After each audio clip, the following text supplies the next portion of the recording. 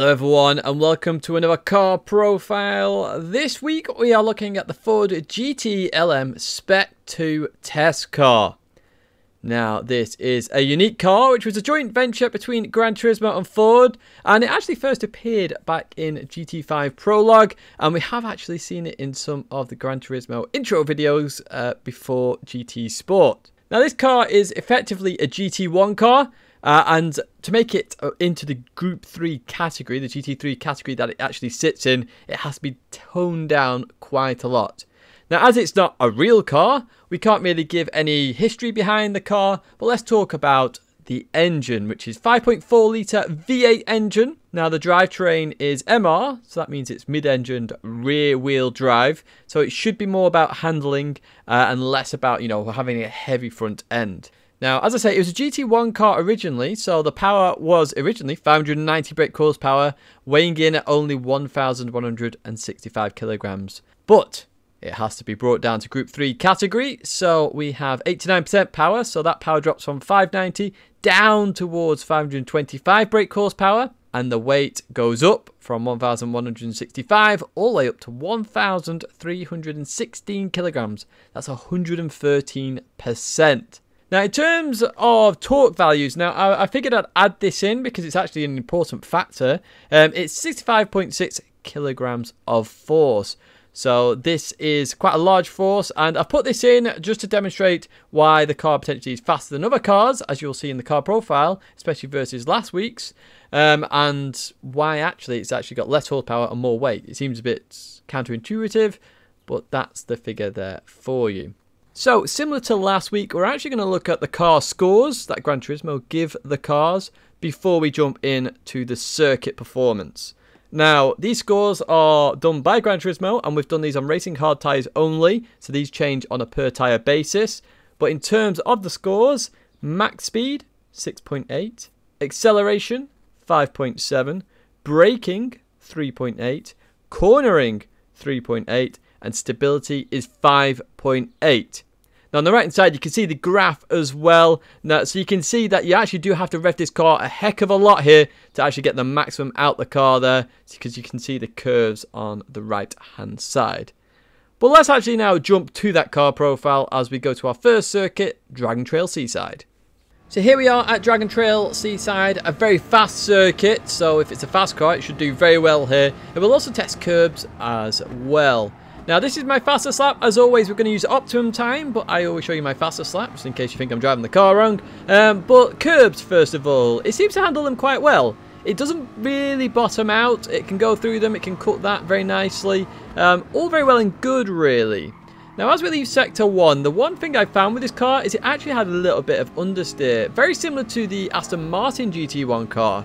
As this car is based on a GT1, and because it's been nerfed so much with a lot of weight, I suspect the weight is having a big contribution to that understeer, which is not as bad as other cars, but you can definitely feel it. You do have to drive it. Now you may see I'm revving it absolutely to the brim there. That's what I found was the fastest way to drive this car as we come into this braking zone here. I did find it a little bit of an issue to stop the car. I had to brake a little bit earlier than normal on this circuit and on others as well. But overall it wasn't too bad.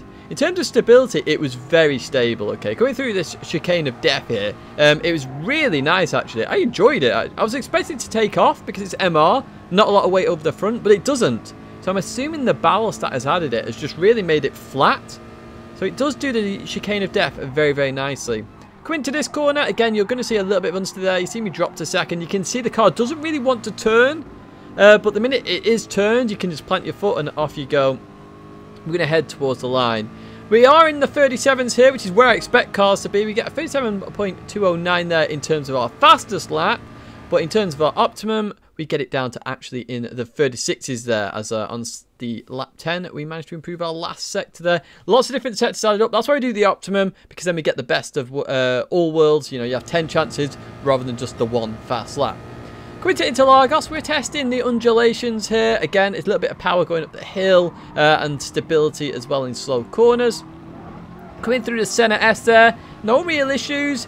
Again, understeer on this corner, I did find a little bit of an issue. You just saw I lifted there slightly. So something to think about with this car, it does understeer. But in terms of stability, it's actually really nice, to be fair. Another very stable car. One, if you're new to the game or beginner to the game or potentially struggling with a lot of rear end action, then maybe you want to try the Ford GT. You know, it's a little bit less understeery than an FR car. You are going to struggle in terms of other areas of the car, which we'll get to shortly. But as a stable car, it's, you know, it's really good, to be fair. As we come into this really slow corner, or slow section of corners on Interlagos, you can see I'm just waiting to put the power down. I stay in second gear there rather than go to first. First, I did find a little bit unstable, but it tends to be because you're at the really peak end of the revs. Now, as we come through here, once again, we're going to try and chuck it left here. We're going to have to lift off here. Look at that, a long lift there to try and get it around the corner as we then hit the last sector here. Understeer leaving here, but if you can plant your foot as I do here, this was a really nice sector there. I accelerate out of there. Happy days. We can accelerate towards the line. Again, very stable there. You didn't really see that much action with the car, which is good. And as I say, as a beginner, if you want to try this car, I think it's a worthwhile car to go to. It seems very quick as well. You can see we're on the 31.1 down there. We can actually get the 31.1 in terms of fast laps as well. And it doesn't actually change that much in terms of our optimum. We got it near the end as well. So, you know, we are showing that the car is improving throughout. And I'm actually getting the grasp of the car. So we jump to Suzuka, which is more of a balanced circuit. You know, there's lots of handling then in here and also lots of power.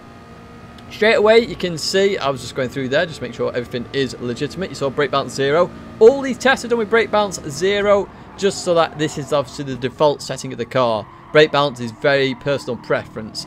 You know, you can judge that accordingly. So going through the first corner, which is where we test trail braking quite a lot. Very nice to trail brake this car. Very, very nice. It handles it very well. Understeers a little bit, as I've already said previously on the other track, so you do have to be aware of that. You have to brake a tiny bit earlier. But you can trail brake for days in this car. So if you want to practice that technique, maybe this is the car for you. We come through here. A little bit of understeer, but we carry on through all the same. You can see we're very close on our sector 1. On our delta, we're very close as well. Going into Tidgney 1 here. We do cut quite a lot there. We are risking the exit there. But I found that actually you could abuse Kerbs a little bit here in this car, and it was fine. So I'm assuming the weight, the additional weight in the Group 3 category is helping it out a lot here. Into the hairpin. Now this corner it really struggled with. You can see I'm in first gear here, and you just see a little bit of oversteer there. Not too much, but a little bit. I did struggle with a hairpin in this car. I think the very, very slow corners, first gear corners, you will struggle with this car. Other than that, I think it's actually fine. And as I say, I think it's as stable as anything. Going towards Spoon, you'll see a little bit of that understeer again. You can see it just trying to eke out towards the right there. We bring it back. We drop to second gear. A little bit of oversteer there to try and get the turn in because we are suffering with that understeer as we now accelerate on. So we're in the 59s. I expect most cars to be in the 58s. There may be the odd OP car that ends up in the 57s. But you can see that we just jumped to 58s there actually because we've had a crack in Sector 3 as we head towards the chicane now. We have to brake a little bit earlier. We are carrying a little bit of speed here. So we just cut the first part nicely and the second part. Penalties are on. I do the same line in every car anyway, so it doesn't really matter too much. Otherwise, I could go to the inside here and try and get a cracker. I don't. We get a 59.0 there with our optimum staying down in that 58.9 sort of area. Now, this isn't all we do with the car. We do an acceleration test and then also tyres and fuel. It gives you an overall idea and picture.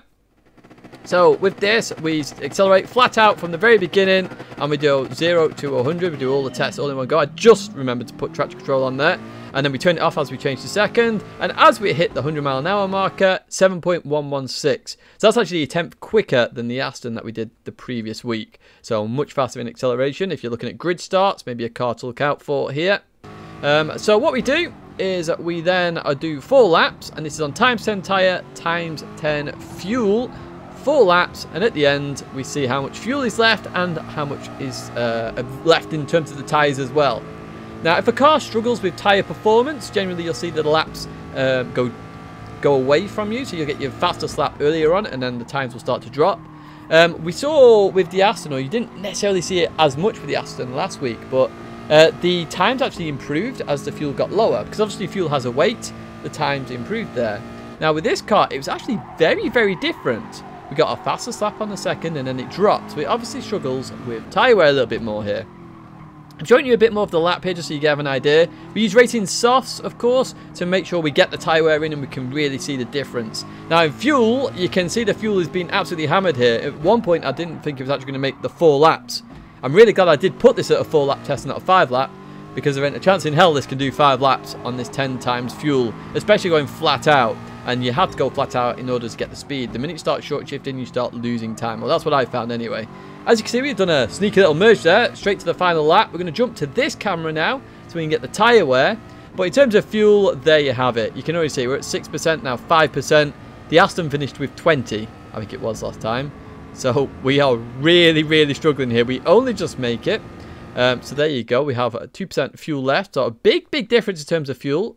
We're going to add up all these scores, obviously, once we have a leaderboard. And now we have 2 cars. We can grade that leaderboard. In terms of tyre wear, there you have it. So 81% front left, 79 front right, 77 rear left, and 66 rear right. It really got hit hard, that rear right there.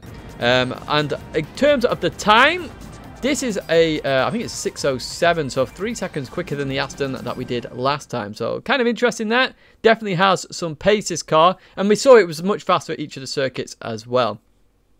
As I say, we're going to create a leaderboard now with these 2 cars. I will do some of the old cars in the background. And this is then going to give us our overall balance of the cars, I hope. And give you a really good idea on what cars you should or shouldn't select. That's going to be it in terms of this car profile with the Ford GT LM Spec 2 test car. I hope you enjoyed this and the little additions. I hope to see you again for more car profiles very soon.